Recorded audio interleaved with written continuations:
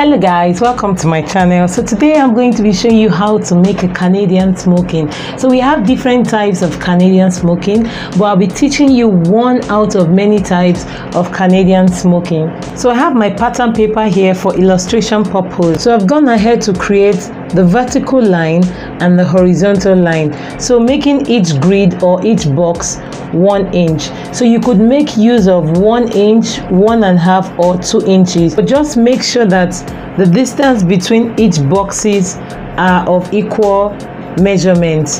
So I'm going to start marking on this first line. So now I'm going to go like this.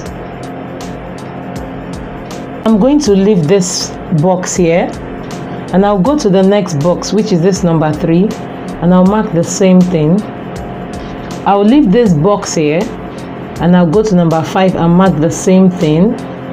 I'll leave this box number 6 and do that to 7. I'll leave this box here and mark number 9. So what I'll be doing on this number 2, I'm going to leave this box here and I'll start from the next one, and I'll be marking opposite of what I have on this line 1.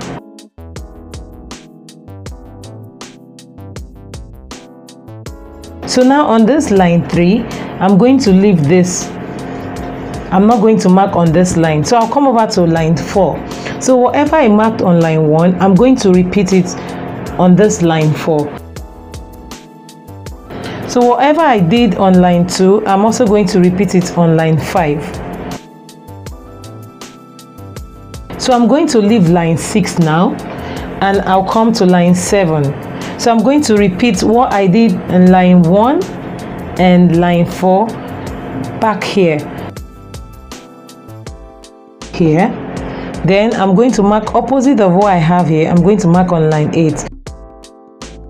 So I'm going to leave this line 9 and I'm going to repeat the same thing to line 10 and 11.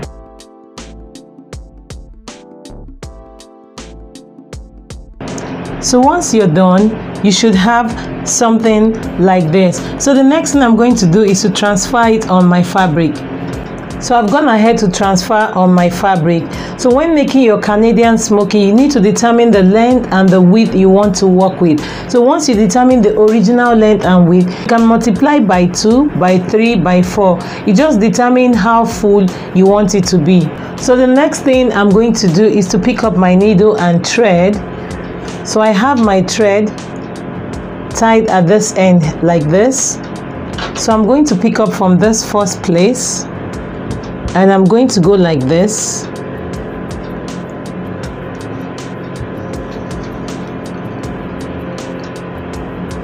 And I'll go again.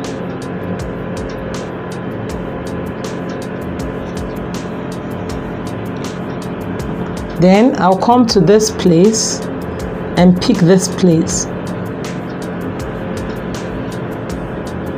Just like this. And I'll pull. I'm just going to pull. So let me open it up. So this is how it looks like. So I picked from here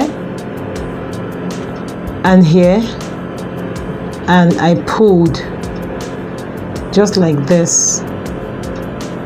So I'm going to secure this so that it doesn't loosen.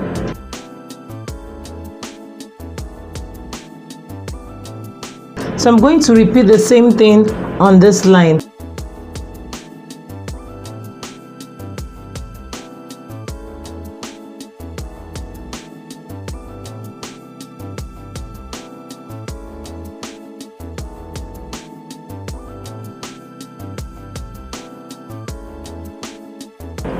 So after pulling, we're going to secure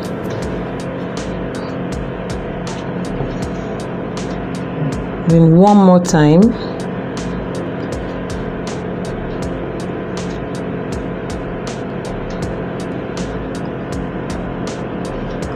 So I'm going to cut the thread. So I'm going to finish this first line and show you the second line. So this is how the first line looks like. So now I'm going to move over to the second line. So I'm just going to pinch here just like this, also to secure the thread, and I'll do that again. So now I'm going to take this part, I'm going to pinch like this, and I'll pull just like this. So I'm going to secure twice. So we need to make sure we secure tightly so that we don't have our thread loosening. So I'll move over to this, to the next box. I'll pinch like this just to secure it. Then I'll pinch this and I'll pull just like this. So you're going to have to secure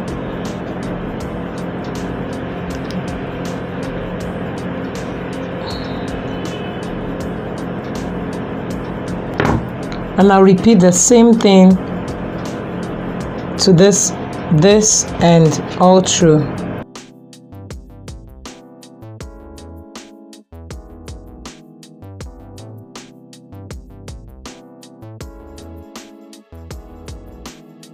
So now that I'm done with the 2 lines, I'm just going to leave this line and I'm going to start from here.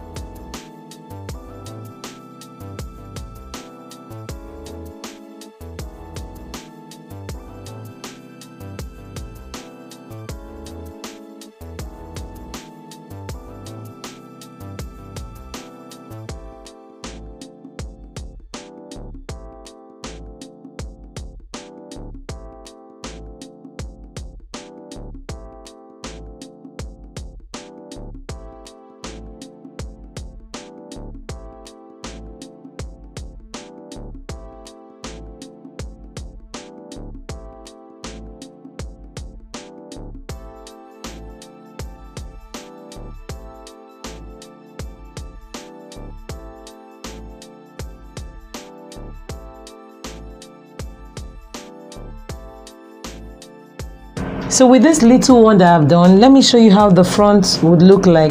So this is the front part of it, and see how beautiful. This is so lovely. So I'm going to continue with this and I'll show you how it looks like.